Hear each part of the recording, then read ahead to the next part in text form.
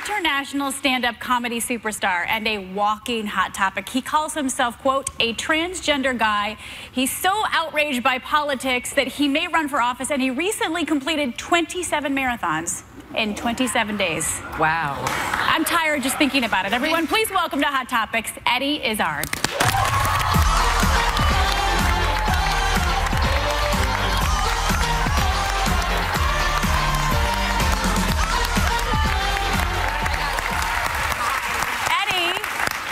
We would ask if we could take a selfie. Are you comfortable, or a Snapchat? Are you comfortable with any of that? I've got a lot of headlights, and and they want to go and visit someone. I wanted to talk about the headlights thing. Who did the measurement? Who was going around saying, no headlights, no headlights? Who's checking for this? I don't know where that information came from. It's not a nice first question. Do you have lice before you pose? No, and I think most of the people that I do selfies with are non-lice people, and I try and make a non-lice audience. You know, it's one of my rules for the audience.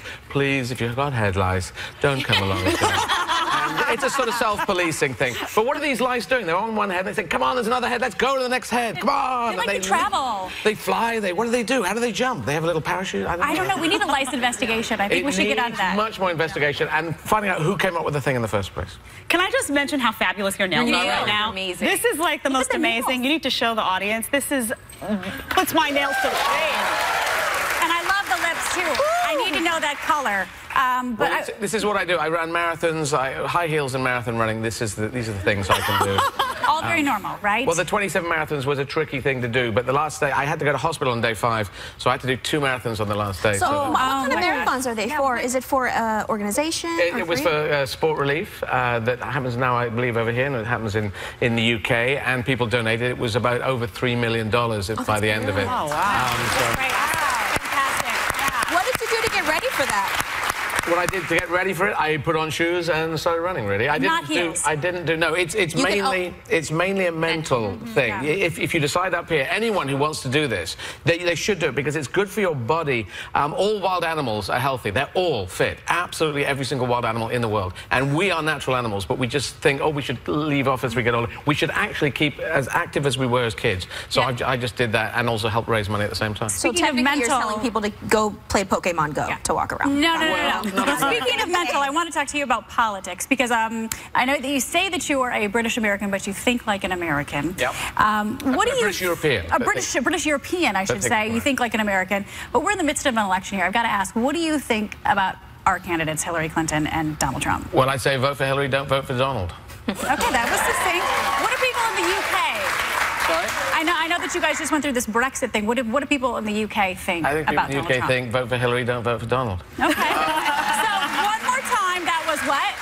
That was vote for Hillary, don't vote for Donald. It's just Donald Trump has said most outrageous, extreme things. I think obviously pandering to a certain base, and now he's going to try and drag it back to the centre probably after he's officially coronated as the Republican candidate at the convention. But I just don't think you should be saying, blaming all Muslim people and saying it's all of them. It's an extreme section of them. It's a small amount of people. They do these horrible things and they keep doing them. But blaming just a whole religion, 1 billion people in the world, it's just a crazy thing to do.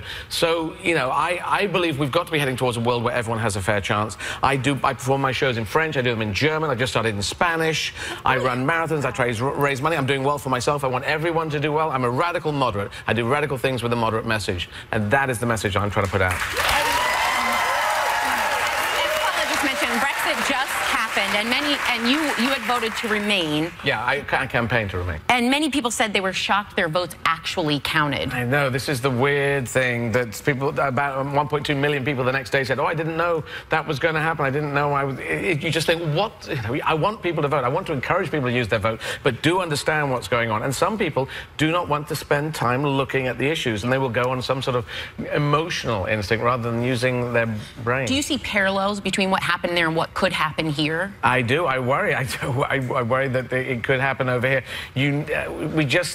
It's most people in the world, I think, are centre, centre, left, centre, right, around there. If we all suddenly rush off to the extremes and we can say extreme things, that's back to the 30s and 40s. We are, as humanity, we have to keep moving forwards and upwards, not backwards and down. We need to say, I'm proud of who I am. I'm proud of my country, but I'm still reaching out to other countries and saying, who are you? What do you do? Can we learn from you? Can you learn from us? Be positive about it, but don't run and hide. Don't pull off. Don't build walls. Don't run away and hide. We should be... And the one thing that I love about you, because I've always been a big fan, is that you never ran and hide. You always told us who you were, and you've been out as a transgender guy for 30 years now, and you know that America is going through some crazy things on that end as well. Yeah, I know, and I do believe Donald Trump wants to remove all LGBT rights, and that seems crazy. We're supposed to move forward as humanity. I've got an answer for the toilet. You have a whole toilet question thing. Just remove urinals from men's toilets, okay? It's a bit radical, this. You remove all urinals. They're all urinals. I've never heard of urinal. Yeah, I'm like, there's a rhino? I thought there was something else. You say leisure, we say leisure. You know, one of those things. Okay, so the urinals, as you call them. So you remove those, and so they're all cubicles. Then you just make them all unisex, just like in a restaurant. You just go unisex thing, and then everyone can use them. Women won't have to queue anymore. Women can go to anyone. It'll all be sharing it, and all the problems disappear. Just remove the urinals, and then the whole question disappears out the window. I have a question. How was it coming out at that time? How was it coming out? It was incredibly hard. In 1985, I didn't get any front covers. I didn't get anything. I think it's great that Caitlyn Jenner's done her thing, and a lot of activists, LGBT activists, have done things over the years, and so the profile is higher now. But back in '85, it was a tricky old thing. But I am sort of Special Forces Civilian Division. I just go out and do these. I did actually want to be in Special Forces when I was a kid. I was going to be in the Marines or the Paras and then try and get into that. Instead, I thought, no, I won't do that. I'll do this. I'll do my creative stuff. I'll do acting. I'll do drama. And I'll be honest, in 1985, when I was 23, I thought I'll come out and I will fight the fights. And people have abused me in the streets. They've fought me in the streets. They've shot me. I know. I fight back. I took people to court.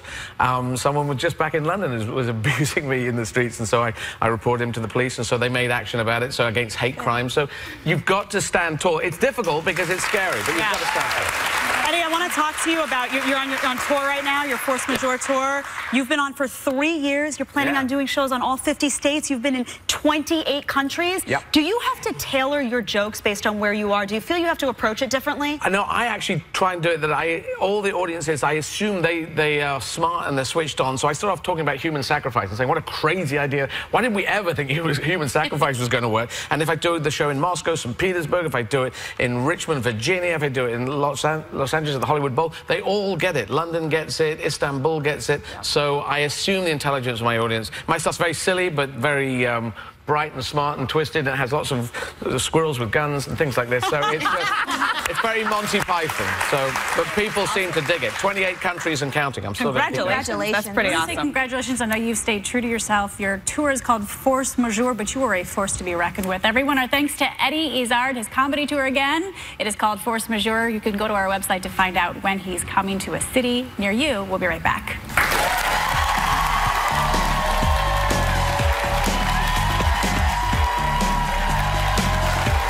Star Trek Beyond stars Zoe Saldana and Simon Pegg. Plus, it's summer chic for a steal when you view your deal. We partnered with vendors for up to 67% off hot items from head to toe.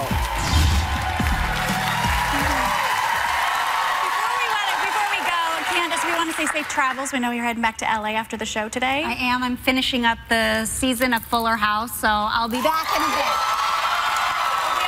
You when you're gone, and we do want to say thanks for joining us, everyone. As we always say at the end of the show, have a great day and take a little time to enjoy the view. But Sarah wants to leave you with this final thought as you embark on your weekend.